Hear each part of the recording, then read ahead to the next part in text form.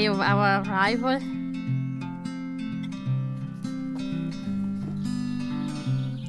For a beautiful and good future. Cheers.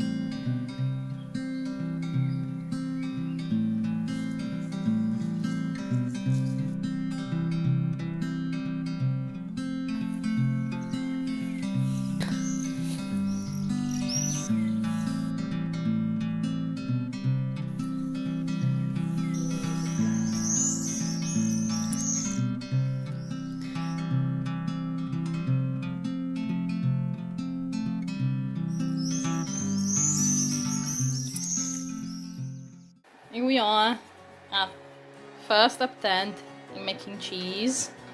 The milk has been heated up at the required temperature, kind of. Hopefully it should be okay. And now we need to add the rennet drops and let's see what happens. So it's a little bit of an update in our cheese making challenge. The previous one I heated up and put the rennet in, but after half an hour nothing happened. So I decided to change the can, the bowl where it was it, because I think that one might have been the wrong one because it was metal. Usually metal is not advised to be used, like not cast iron, but the sort type of metal. It's not advised to use when you do chemical experiments. So I tried to change it in a nice stainless steel pan, and I even tried to put a bit more rennet, and now it looks like something is working. As you can see, the surface, it looks rubbery, like it's not breaking when I'm putting the spoon in. So hopefully it's finally curding and we should have some sort of cheese soon. Sorry for the mess. Unfortunately, when you do these things in such a small place, it gets messy very easily. Here we are, the moment of truth. Let's see what happened. So 20 minutes has passed, and yeah, it looks pretty rubbery. Let's see.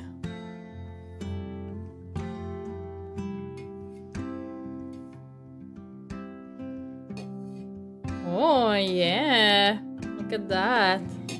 Hopefully the rennet hasn't been too much, because I had some problems as the first batch didn't come through. I added more, but I hope it hasn't been like too much of it. But oh yeah, that looks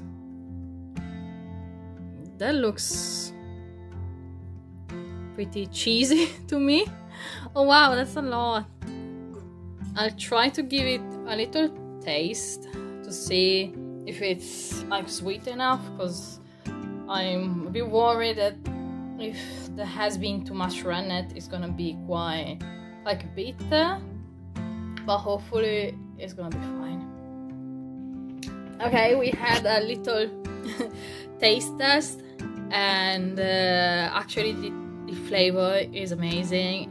It's very sweet and like creamy. There's a tiny little bit of bitterness, but I think it's because there's still a lot of whey liquid, and that's bitter.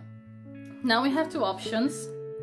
We can either, at least, well, it's my first time making cheese, so that's what I read online on YouTube. There are two options at this point.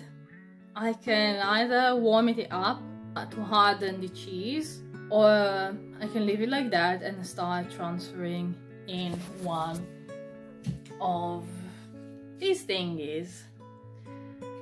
I don't know. I'll think about it and I will come up with something. So I've decided to start filling this one first, and then we'll try to put a bit more in there. But this time we'll try to not reheat it. Let's go simple. And let's see what happens. Of course this one needs to drain much more, but looks like cheese. Here it is. After pressing, most of the water came out. Of course, these are fresh cheese, so it's still quite rubbery and watery.